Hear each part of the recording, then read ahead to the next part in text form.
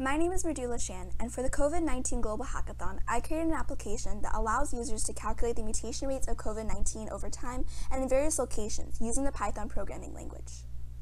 Mutations are alterations in the nucleotide sequence of the genome of an organism, such as a virus, and are important to understand in learning how the disease spreads from different populations and across different species. Using 11 sequenced genomes of the coronavirus provided by the National Center for Biotechnology information in different locations over the last 3 months, the application works by first comparing each base of 2 of the genomic sequences, iterating through the 29,000 plus base sequences until one of the bases at a specific location are found to be different. The program then saves that position into an array, which grows larger as more bases are compared to one another and are found to not be the same. Once the program is iterated through the entire sequence for both genomic strands, the program then calculates the mutation rate by dividing the length of the array, which represents the total number of mutations, with the total length of the largest genomic sequence, or twice the amount of one of the sequences if they are of equal length. The following tables showcase the mutation rates calculated by the program for every combination of the 11 genomic sequences, with each sequence taken from a specific location around the world and on different dates. Such rates allow scientists and researchers working to learn more about the virus to understand how it's developing over time and how related 2 strands of the virus are to one another.